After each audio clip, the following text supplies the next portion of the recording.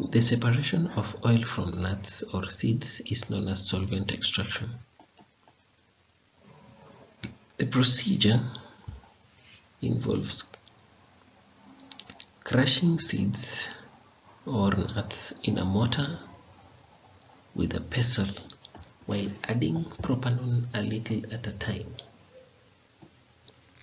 Next, you will decant the resulting solution into an evaporating dish.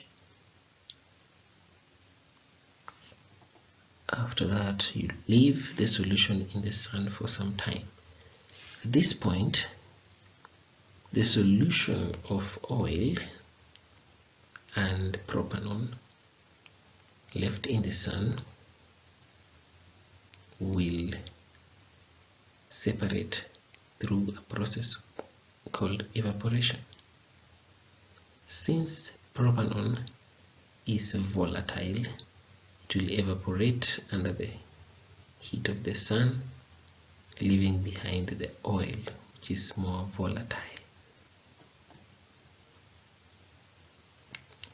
Then finally,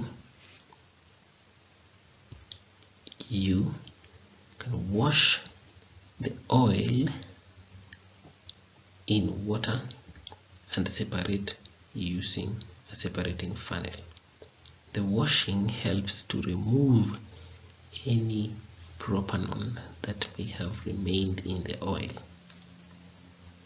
And since water and oil are immiscible, we can easily separate them using a separating funnel. The picture here shows some oil that has been obtained from some ground nuts.